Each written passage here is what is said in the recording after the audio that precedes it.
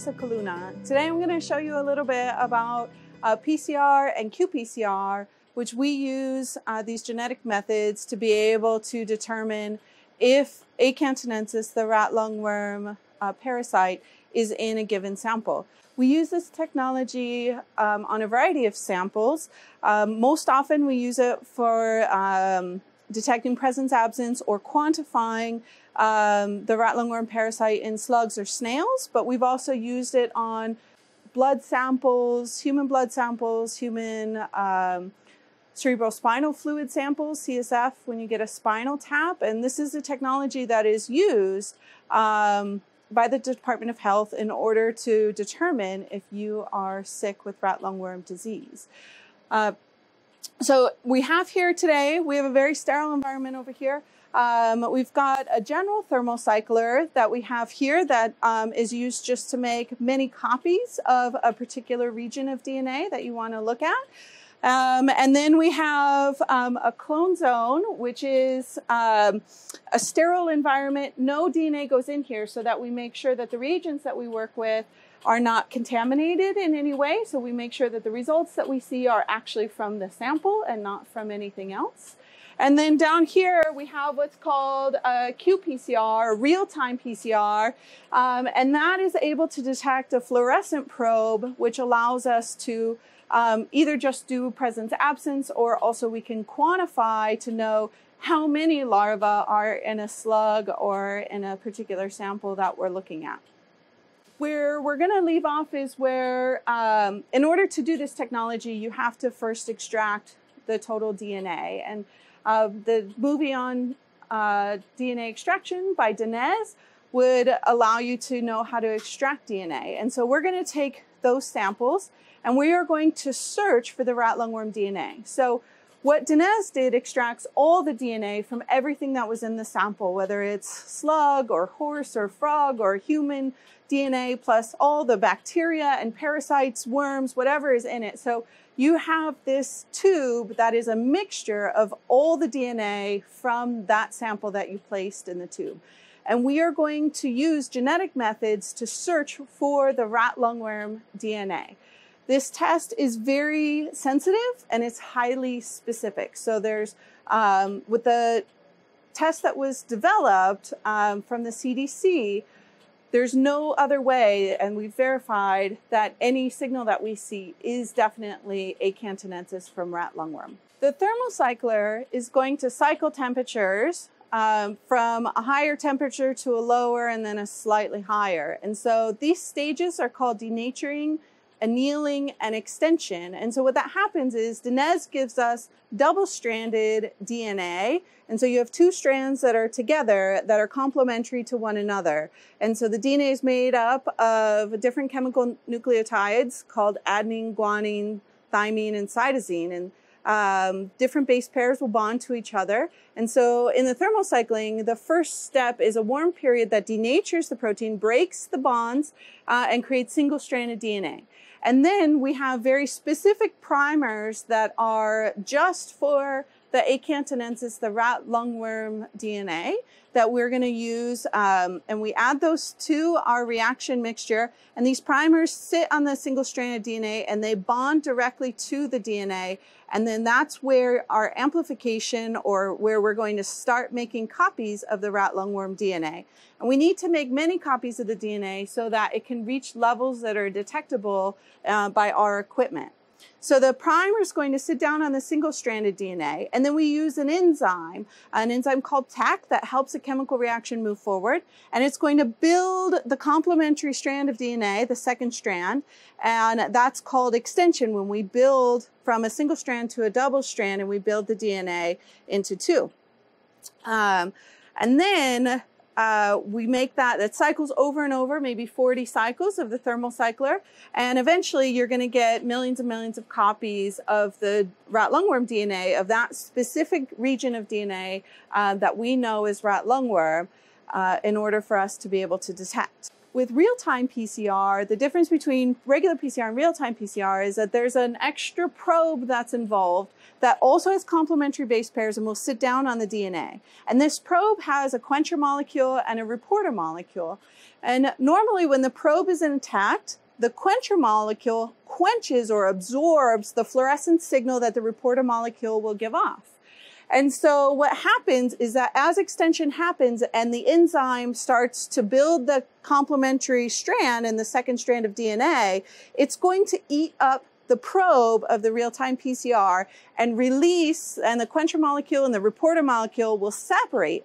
And so this disintegrated probe then allows the reporter molecule to fluoresce, and that's what our equipment detects. And so with every copy of DNA that's made, you have at least one reporter molecule, and then the more and more copies that you make, the more and more reporter molecules, and the brighter the fluorescent signal gets. There is some limiting reagent, maybe primers, maybe the individual nucleotides that you put in that stops the reaction from moving forward. And so you can only make so many copies because you only have so many materials. It's like if you were baking a cake and you ran out of eggs or something and the reaction would stop.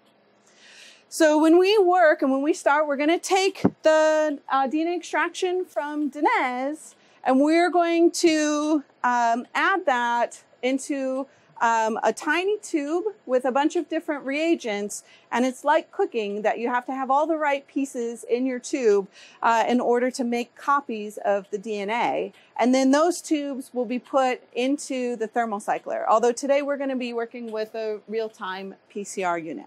This is the thermocycler here, for normal polymerase chain reaction. And this is an entry protocol that we could program for one step. And so normally you start with a long denaturing period to separate all your genomic DNA, because DNA is very long and stringy. And so you want to get it all into single-stranded DNA.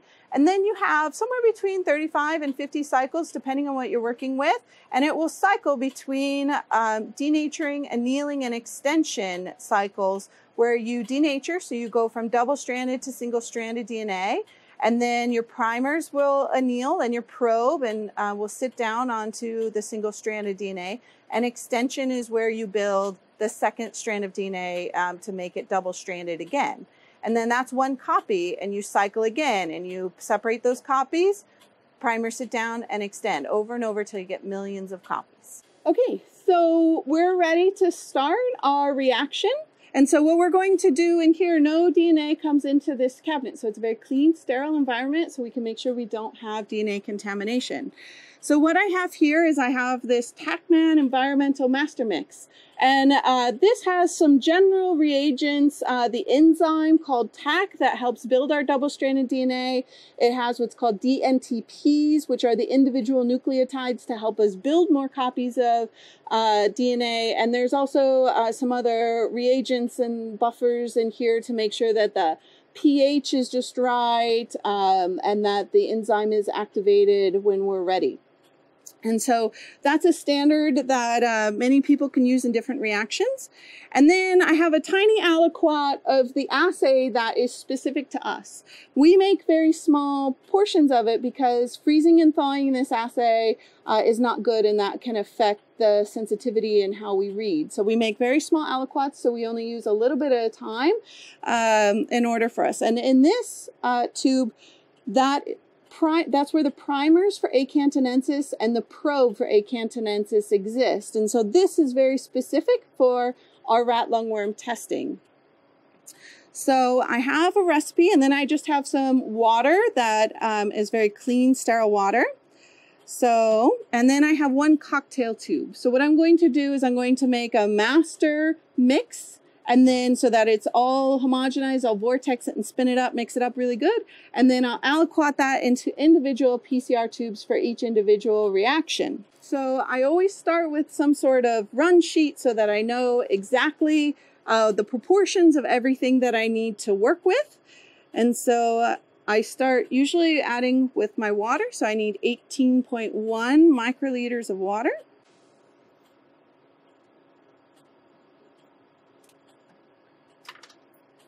Now the master mix is very thick and viscous, so whenever you pipette anything thick and viscous, you have to be very slow and cautious so that it draws up into the pipette accurately.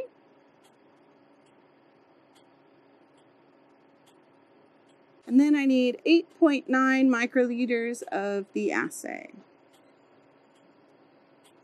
And with qPCR, we often do what's called mix by pipetting to flush out the tip so that we make sure everything that's in the tip gets in the tube, and that helps with our accuracy, especially between replicates. So all of our samples, all of the standards that we have and all of the samples that we have, we run in triplicate so that we can verify exactly if there is DNA and how much DNA that is in there.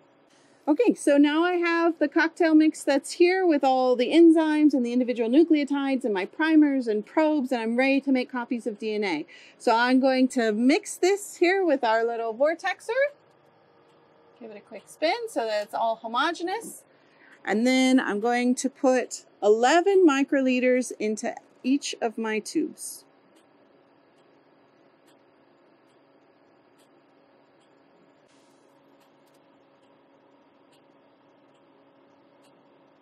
Again, you want to pipette slowly and carefully to make sure that you have accurate volumes.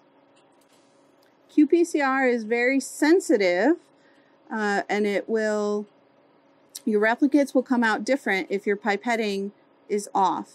So you have to be very careful to make sure your pipetting is accurate.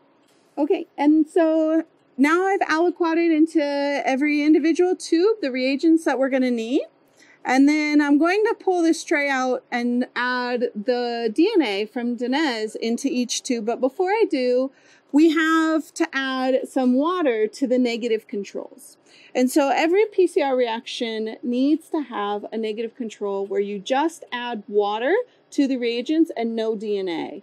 And what this control does is that it helps us look for contamination. So if there was contamination in rat lungworm DNA in this tube that we were measuring instead of our samples, then it would show up in our negative control and we would throw out the entire run of samples and have to redo them. We clean and get new reagents to make sure that the results that we see are actually from the samples that we collected.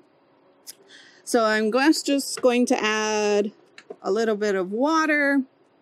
So I'm going to add 9 microliters of water to each of my negative controls.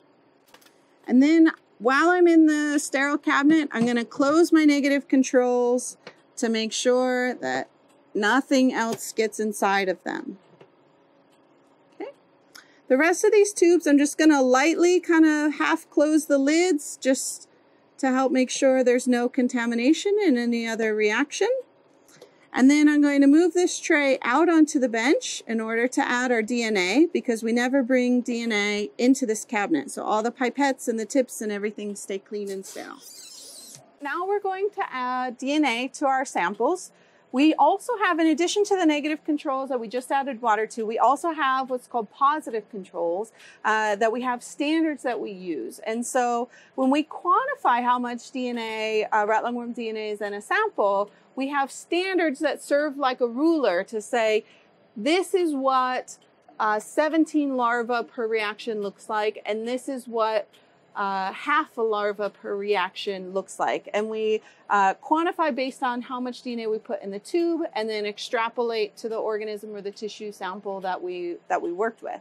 So the standards that we have here, we know this works. So the other part of a positive control, that you always run a sample that you know amplifies with the primers and the reagents and the different temperatures from the thermocycler, so that if you look and you see no results and no amplification at all and no copies, then something's wrong. And maybe the enzyme, maybe the master mix that you're using is old, or it was left out in warm temperatures and it's no good. And so you'd have to replace that. So a positive control serves two purposes. It makes sure that amplification can occur And then we also use it as standards, reference standards, to know how much and be able to quantify how many larvae are in a reaction. So when you add a sample, you have to think every tube has one quantity of rat lungworm in it, of the DNA, Acanthonensis DNA. And so this is very important to make sure that we're very accurate. So I'm going to mix the sample briefly on a vortex to make sure that it's homogeneous. And then when I pull the sample out, I want to make sure that I don't cross-contaminate with my gloves. Right? I'm going to take a sample out and add it to the specific tube. And then I'm going to mix by pipetting to make sure that every last bit of DNA in this pipette tip comes out into the tube. And I'll do that over and over to help make sure I have tight replicates between samples. Part of the reason with PCR and qPCR that I'm using gloves, and the purpose of using gloves is not necessarily to protect myself.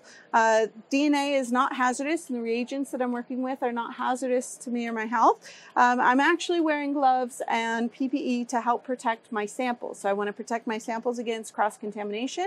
And there's also enzymes on our hands that help break down and destroy DNA. And so I don't want any of those enzymes from my own skin to get into the sample and inhibit the PCR reaction that's going to move forward. With PCR and qPCR, it's very important that you stay very organized and you know exactly which sample you're putting in which tube. If you get results at the end that look weird, you don't want to ever question exactly which sample got put into which tube. And so that is in part why I've organized myself in this manner. And so that I always take the sample that I need to load is here on my right. And then as I load it, and when I'm finished with it, I place it on my left. So that there's no question if somebody interrupts me while I'm working, I know exactly where I'm at and I know exactly which sample needs to get loaded.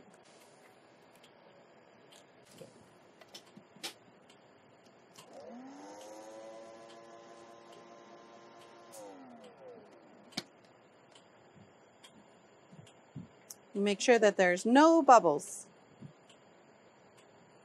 Okay, now we've got our samples all ready to go. We've got the reagents in there that will help us make different many copies of the DNA, as well as the DNA that is extracted from us. For us. I forgot to mention that we use special tubes for the real-time PCR that are different than normal PCR that have an optically clear cap so that the laser and the equipment can measure the fluorescence level of that reporter molecule that's in our assay. So we're going to go ahead and open and place our tubes into the qPCR, into the real-time PCR. Okay. I always use a little Kim wipe to make sure that the tops are clean and free of any dust or fingerprints or anything like that. We've centrifuged the samples to make sure that there's no bubbles in the mixture. That's important for if a bubble pops in the middle of a reading that can affect the fluorescent level. So it's important to have no bubbles. So we put these in the system. And then we've pre-programmed the software so that we know exactly which samples are in which well, which are standards, the positive controls, and which are negative controls, and which are unknown. And so we control the real-time PCR through the computer, and we just press run. And then the system is going to talk to our real-time PCR and connect to it and program our run. Okay, so now our run is off and running, and we've got roughly an hour and a half until our run is done. If you wanted to, you could sit and watch the fluorescence, and the data will come directly from the real-time PCR to the computer, and you'll start to watch the amplification of our region of DNA that we're looking for. For the real-time PCR, when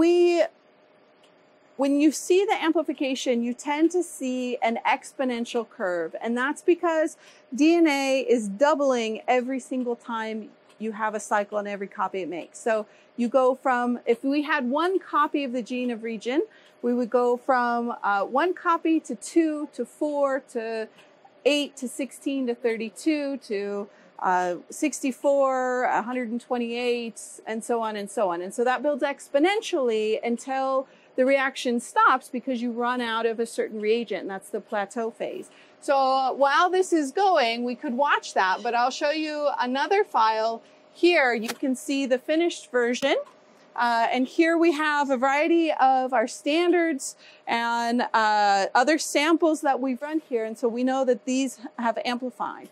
A negative sample that does not have rat lungworm DNA would have a signal below with no amplification curve in it. Okay, so this method that we have here for real-time PCR is the best method to be able to determine if what you're working with is acanthanensis or not. Even when we look under the microscope and we see a worm that's there, we can't say definitively that it is acanthanensis just by looking at it. And so currently the only way that we know for sure that it's acanthanensis is through this genetic testing. There are, in some cases, we've made hypotheses that we're likely working with acanthanensis because of swimming behavior that's very characteristic to acanthanensis and particular structures within the nematode itself that's very characteristic of acanthanensis.